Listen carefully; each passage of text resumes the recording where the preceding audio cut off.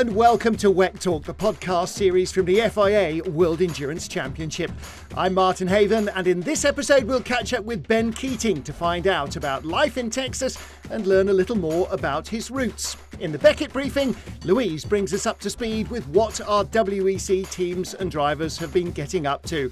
But first, we chat to a double World Endurance champion.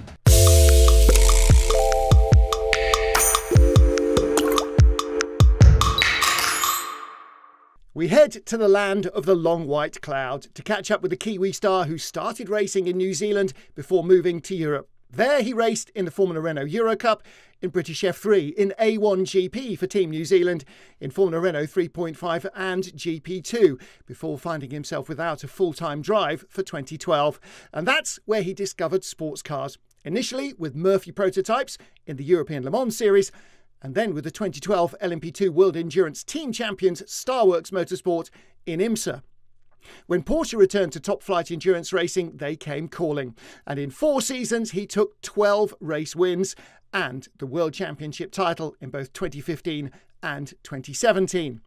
In 2017, he also won both Le Mans and Petit Le Mans and finally made his Formula One debut for Toro Rosso. Now he finds himself combining a Formula E campaign for Geox Dragon with the World Endurance Championship for Toyota Gazoo Racing. Welcome, Brendon Hartley. How you doing? Very well. Well, how are you, more importantly?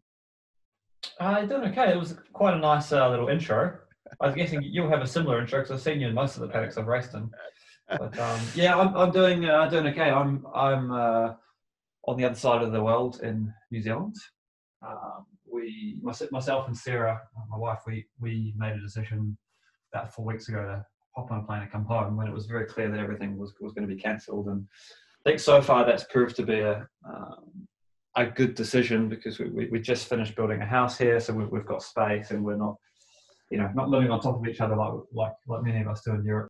So what's the situation then in New Zealand? How much lockdown and how much freedom of movement is there? So New Zealand went pretty aggressive in terms of lockdown rules. So for the last 2 weeks, I think it's maybe just slightly over 2 weeks, the whole country has been locked down. All non-essential services and businesses have been closed. We can leave our house to exercise, but all businesses are closed. And I'd say New Zealand's done that. I guess anticipating a bit more than other countries. I think our numbers are quite low in terms of infection rate and death rate, but we went quite hard and quite early. But I know in the next weeks or so, I think maybe some of the restrictions will start to open and some of businesses can go back to work. But yeah, since we've arrived, we've been here for 4 weeks. Part of the terms of arriving in New Zealand 4 weeks ago was to go into self-isolation. So we've actually been in self-isolation for 4 weeks, which basically just means that we, couldn't go to a cafe or a restaurant, and we needed to keep our distance from everyone. But for the last 2 weeks, everyone's been in that same boat, and quite proud of how New Zealand's been handling it, and the whole country's got behind it, and there's no one's really flouting the rules, and everyone understands why we're doing it. And I think that the beauty of being in New Zealand is we have a lot of space and not so many people, so it is relatively easy to social distance. Now, normally, as a racing driver, you'd be out every day training. Are you a runner? Are you a cyclist? And are you doing that still? Definitely more of a cyclist than a runner. So I'd say one of my biggest passions outside of driving race cars is riding my mountain bike and my road bike. So Sarah and I have mountain bikes here in New Zealand, and we've been getting out 2-3 days a week. Probably a little bit more on the cautious side since we've been in lockdown, not going any crazy extreme trails, and that kind of advised to take as little risk as possible. But I've also been doing a little bit of trail running. We're very lucky that where we live, we have some trails very close by that we can access. So I've been keeping fit. We've been trying to make the most of it, like a lot of other people, and some yoga classes on streamed by the TV or YouTube or whatever, or Pilates, and we've been just trying to keep fit and keep sane. On the other side of it, I guess it's not just about strength and fitness, it's also mental health, just keeping active, and that's a form of keeping sane for me. And what about keeping the brain sharp as well. Are you a gamer? Do you have anything there with you? Do you have a sim at home or? I used to be a gamer a long time ago, but never really racing games. So I was Counter-Strike and Call of Duty and first-person shooters. I did used to enjoy that. I'm talking 10, 12 years ago. I stopped, not because I didn't enjoy it, but because I felt much better when I wasn't cooped up inside looking at a computer screen. And I guess I had a bit of a tendency to get addicted, you know. Probably the same reason I'm addicted to adrenaline and motorsport or riding my bike. It would be the same for me with gaming. So I haven't gamed in a long, long time. But what I did do is just before we went into lockdown, I organised a simulator. The last 2 weeks, I have been dabbling with a little bit of online racing, which has been both fun and frustrating because when you can do something quite well in the real world, I drive a race car, and then in the virtual world, you get your butt absolutely kicked by these gamers who, you know, first of all, I've never heard of, which isn't a problem, but you know, they've spent a serious amount of hours on there, and it can be frustrating in the beginning, but it's also been really fun, you know, hooking up with drivers all across the world and all different disciplines. I actually did a race last night in a speedway car, so dirt track ovals, with a whole lot of the New Zealand speedway guys. And what I've found I've been enjoying more is actually racing in disciplines I wouldn't normally race in. So I've been doing a little bit of rallycross, a little bit of dirt track ovals, but I'm not taking it too seriously. It's been funny to see all the drivers around the world scramble to get simulators and all going racing online, and it's been quite fun. But the level is impressive. You know, not only do you have a lot of real world drivers that have been doing it for years, but also these gamers that have been doing it for years. And the it feels realistic. You know, there's been a couple of times lining up on the grid, lights are about to go out. You feel your heart rate raise. You know, you feel like you're there, and it's I see why people love it and are fully into it. I'm somewhat still sitting on the fence.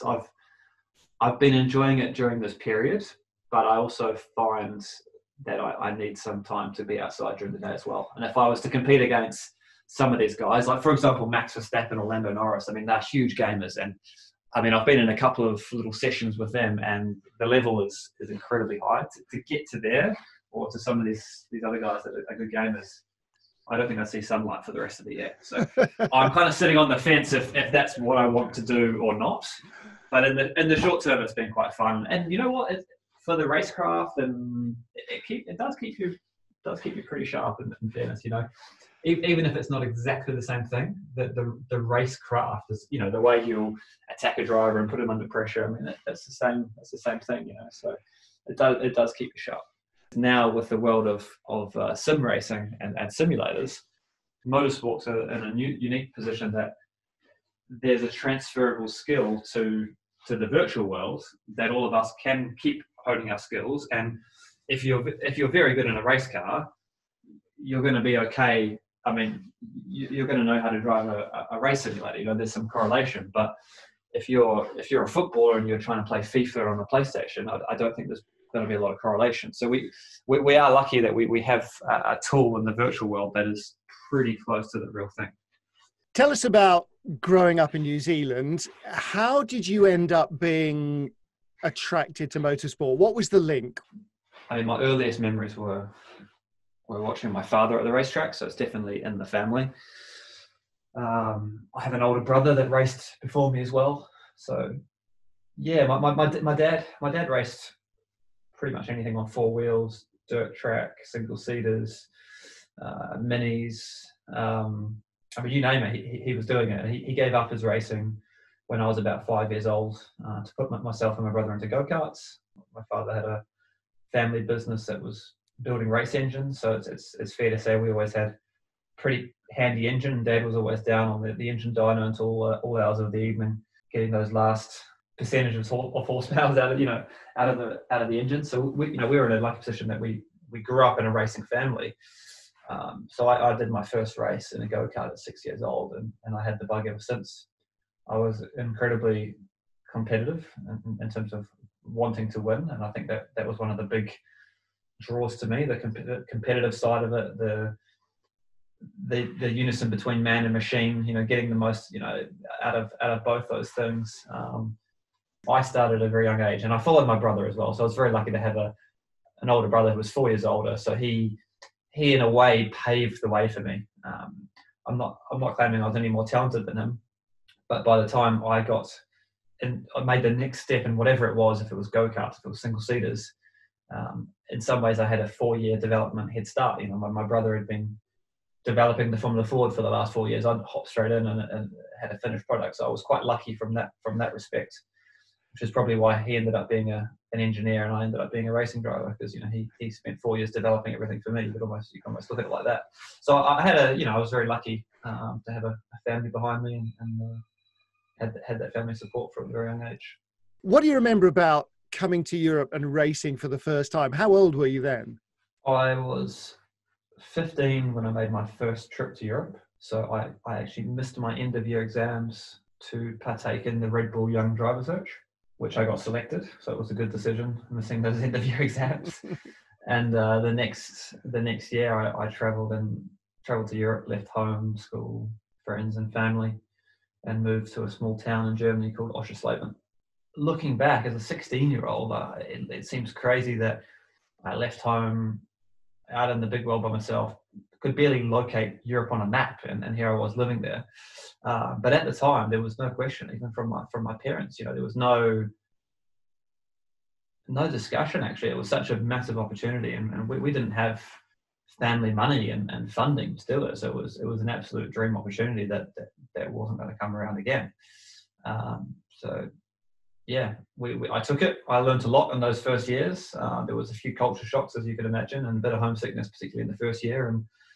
But I've now definitely made my life in Europe, and the majority of my friends are there, and I've learned an incredible amount during my career in Europe. Not only just about racing, but about different cultures and business. And it's a pretty amazing sport to be in from that respect. Every year you're in a different team from a different nationality, and working with different people and team structures and hierarchies. And I think it's just as much a business as it is a sport. And I'm very lucky to been living it for the last however many years. Coming to the Toyota hybrid, from the beginning of the hybrid era, they came at all the problems from a slightly different direction. So how long has it taken to be intimate with your car? Because you have to know every single facet of every single adjustment on every page of the screen, and how it's no longer just enough to have good seat of the pants, feel what the tires are telling you. You've got to be juggling balls, spinning plates, patting your head, rubbing your stomach. I mean, there's so much going on, isn't there?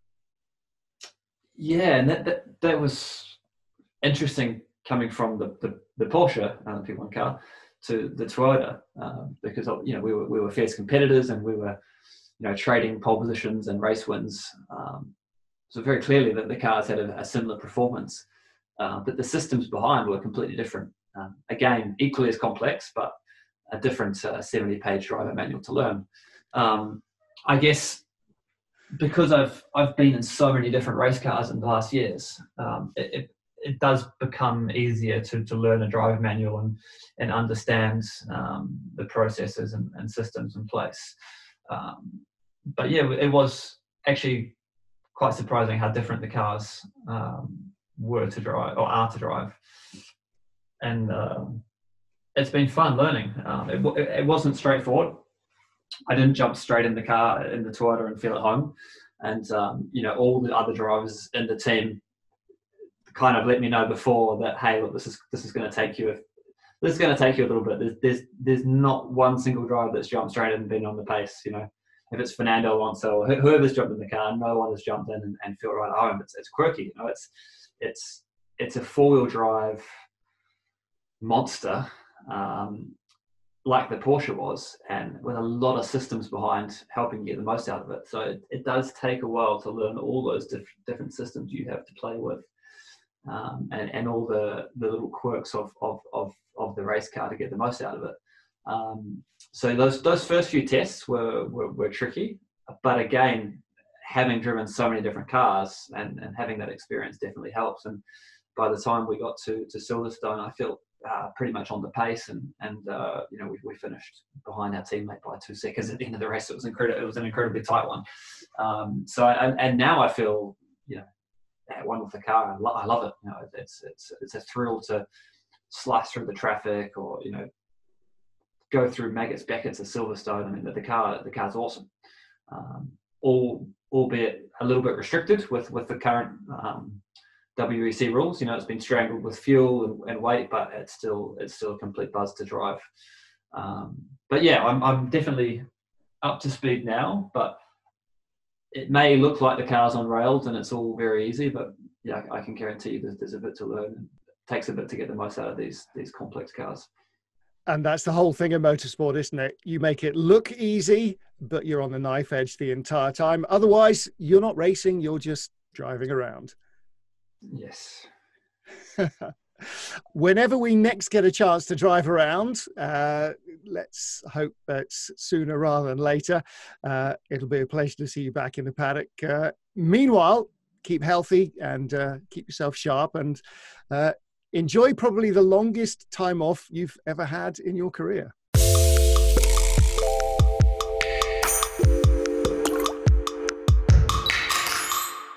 Time now for our weekly Beckett briefing. Louise Beckett, how are you?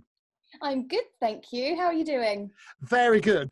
Now, let's bring everybody up to speed. Last week, we talked to Sam Hignett at Jota Sport about what some of the teams are doing to try and help out the health professionals that are dealing with this COVID virus. And there's been a whole host of other teams and groups and manufacturers who are doing similar stuff.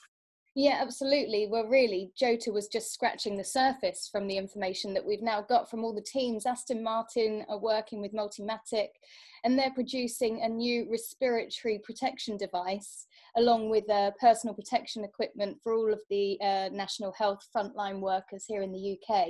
They're also running a scheme to offer emergency vehicle repairs to the NHS staff at their local hospital in Milton Keynes, so that's really good. Callum Boudra has said from Rebellion that they are 100% focusing their resources on the pandemic, and they're working with their sister company LMEO to produce all the connectors and everything that go along with the ventilators. Over in Italy, we've got Zealand Racing. They've been donating to the Italian healthcare with money saved since Sebring, actually.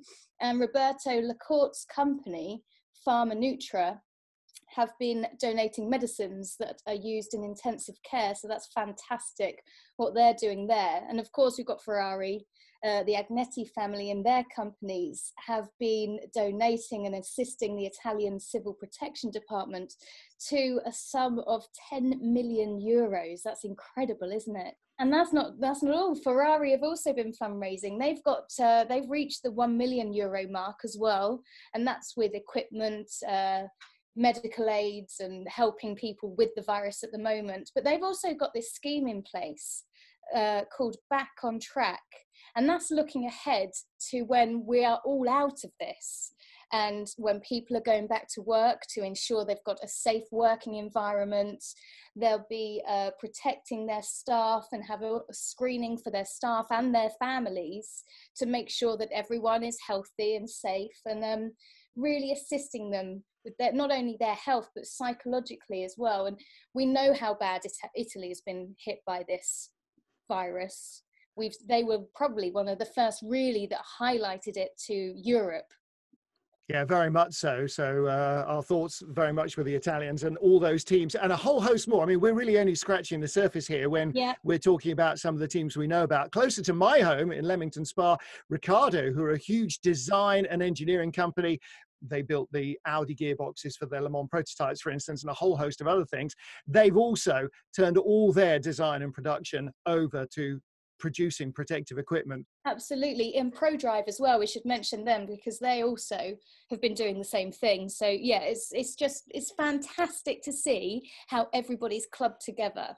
Now, on a slightly brighter note, lots of manufacturers, lots of racing championships are producing online content. So lots of films that have been made are suddenly appearing online and free and being distributed by everybody. I've got to highlight Porsche at this stage. They've just released a film called Endurance. Now, it's from last year.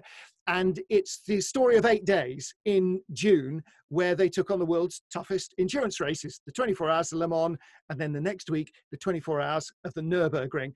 And world endurance fans will want to see the Le Mans stuff, but don't turn off then, because if you've never seen the Nürburgring 24 hours, oh boy, buckle up. That's a great watch. That's on YouTube. It's called Endurance.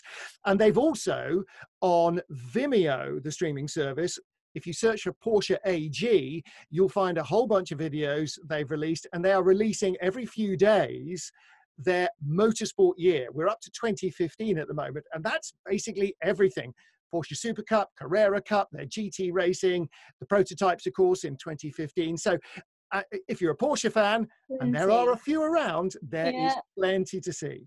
There really is. And also, of course, the Le Mans official film is also available on YouTube now. That was only been over the last week that they've launched that. So there's lots to watch. If you're missing your racing, you can look back at some incredible racing moments.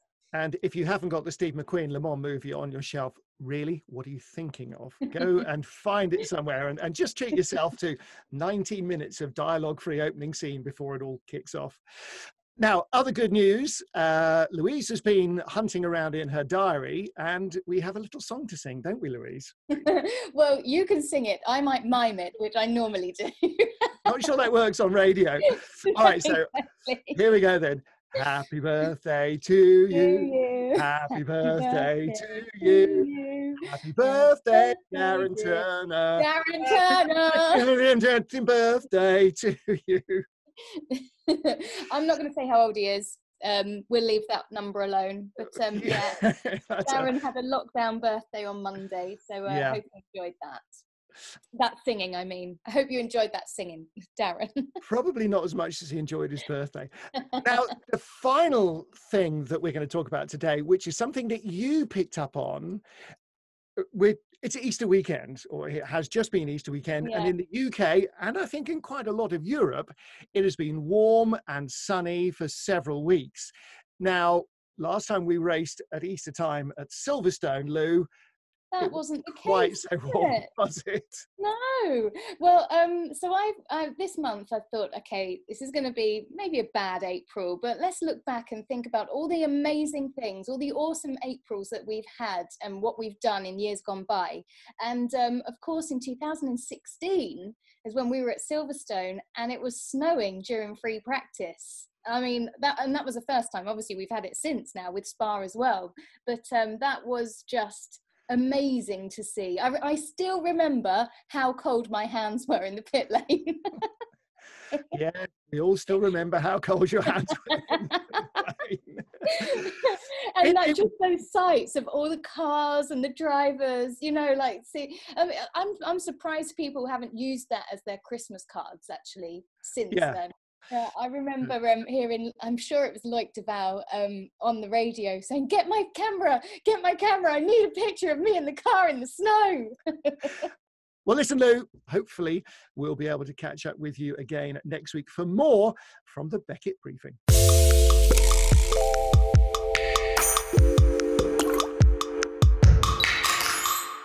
Next, we return to the Lone Star State, the venue for the most recent World Endurance race back in February, when the world was a very different place. Our guest today graduated with an honours degree in engineering from Texas A&M and started selling cars before buying into his father's dealership at the age of just 25. He bought his first dealership in 2002 and has purchased one every year since. His Viper Exchange is the world's biggest volume seller of Vipers, and he began racing in Viper Championships, graduating to GT Porsches before making his Le Mans debut in 2015 in a Viper. What else? Since then, he's returned to Le Mans every year in an Oreca Nissan, a Riley Gibson, a Ferrari 488, and most notably last year in the first privateer Ford GT to start the race. Unfortunately, the team's win at the checkered flag was later overturned, but that does nothing to diminish the magnitude of the effort. This season, he's raced the number 57 Team Project One Porsche in the GTE Am class of the World Endurance Championship, finishing third in Shanghai, second in Fuji, and then winning in Bahrain. Welcome, Ben Keating. Well, thank you, Martin. I'm excited to be on the show. Ben, where do we find you today? Today, I am in my office. I am grateful that the car business is considered to be an essential business, even though we're all on lockdown and the rules of business are very, very different than they were. I'm grateful to still be coming to the office, if for nothing else, just to be able to get out of the house for a little bit. But our business is down a lot, as you would expect with everyone on lockdown. But even if it's off by 50%, 50% is much better than 0%. So I'm in the office today and glad to be here. Are you able to get out and about to keep fit? I mean, obviously, that's a big part of most racing drivers' lives. I would say more than ever before. Usually, for me, it's a matter of having the time. I was expecting to be at a racetrack for most of the past month, and obviously that hasn't happened. So my schedule has opened up a bunch, and my chosen form of exercise or staying fit is by riding a bicycle. I have done more miles on a bicycle in this last 4 weeks than I ever have in any 4-week period. And I am in the best fitness, cycling fitness that I've ever been in, which is exciting. So I've been doing that.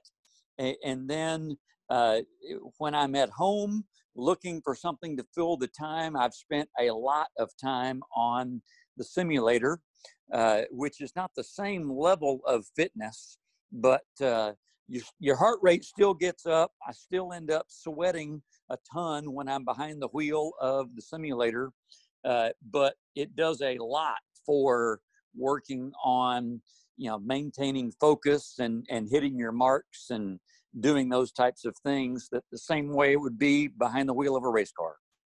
I greatly miss racing.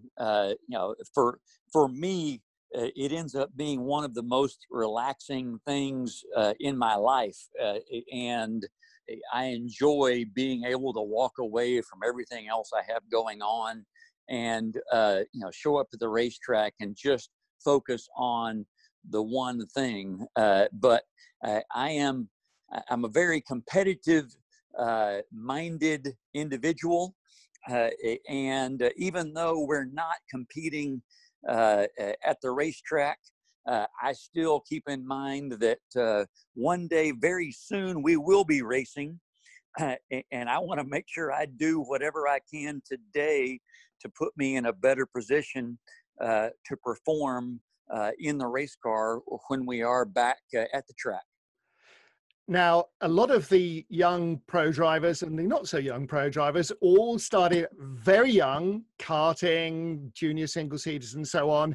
Your introduction to motorsport was a little different, wasn't it? It was a gift. That's right. A Christmas present from my wife back in 2005.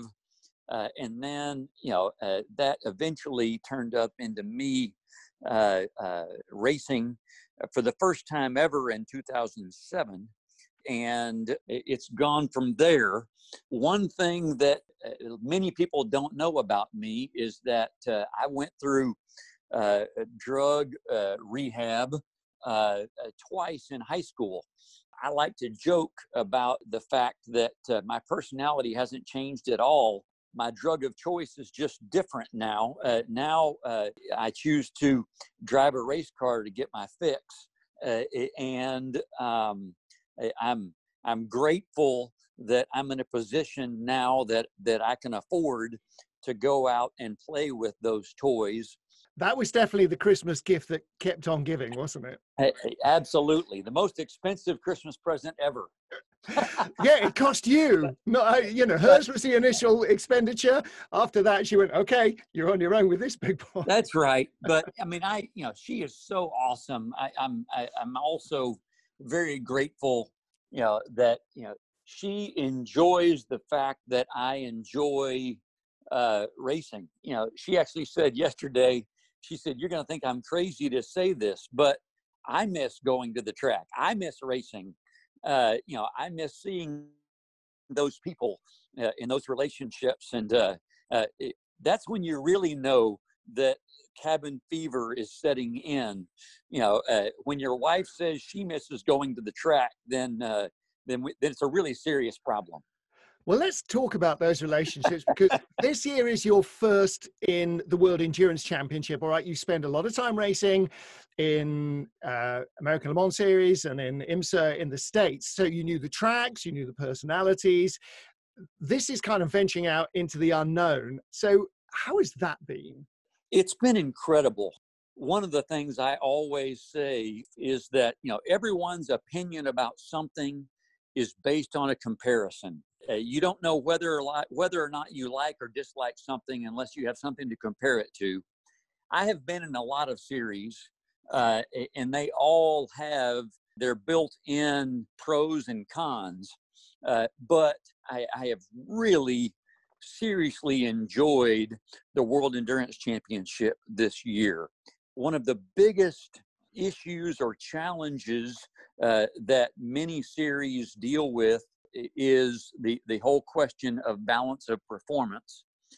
I really love the way the World Endurance Championship is structured for GT Am specifically, because we are all racing the pro cars of prior years, and because of that, all these pro drivers and pro teams have run these cars for a full year. The series has a full year of data to look at, so they can get it right for us to go out and race. And then in order to level the playing field a little bit, this year they've added the success ballast or rewards weight, whatever you want to call it, for GT Am. And different people have different opinions of it, but I personally love it. I think it's an incredible system. I love the GT Am structure of 3 drivers with a bronze and a silver and a pro. So far, so good. I really am enjoying the structure of the series. I'm loving it.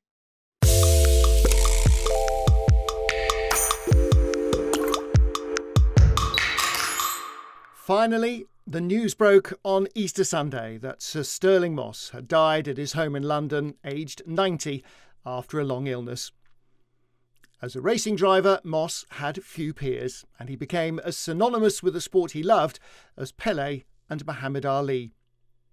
Stirling's father, Alfred, was a keen amateur racer who'd even competed in the 1924 Indy 500. Stirling and younger sister Pat were gifted horse riders, but Stirling's father gave him his first car at the age of 9, and he was bitten by a new bug. He started racing in 1948, first leaping to international attention by winning the RAC Tourist Trophy at Dundrod in Northern Ireland on the eve of his 21st birthday, the first of his 7 TT wins. His victory in the British Grand Prix at Aintree in 1955, beating Mercedes teammate the great Juan Manuel Fangio, saw him become the first Englishman ever to win his home Grand Prix, and he was also the first Englishman to win a Grand Prix in a British car. Moss always considered Fangio the greatest racing driver that had ever lived, but in sports cars especially, Moss simply had no peer. Chief among his many legendary drives was his still barely credible triumph in perhaps the most dangerous road race of them all, the Mille Miglia. With journalist Dennis Jenkinson reading pace notes from a homemade system, the duo covered the 1,000-mile distance in 10 hours and 7 minutes, averaging more than 157 kilometres an hour, almost 98 miles an hour, over the rough, bumpy, dusty Italian roads. Between 1948 and 1962, Stirling started 529 races, winning 212 of them, often taking great delight in his role as underdog against the might of the continental opposition. But on Easter Monday 1962, his top-flight racing career came to an abrupt end in an accident at Goodwood which nearly cost the boy wonder his life. Moss recovered from a coma and returned to test a Lotus the following year, but felt that his innate abilities had been blunted and hung up his helmet as a full-time racer. Later in life, he did return to the track, first in touring cars, then racing into his 80s in a wide variety of historic machinery, winning generations of new fans, the living exemplar of the dashing, gentleman racing driver. We will not see his like again. The FIA World Endurance Championship extends its sincerest sympathies to his widow, Lady Susie.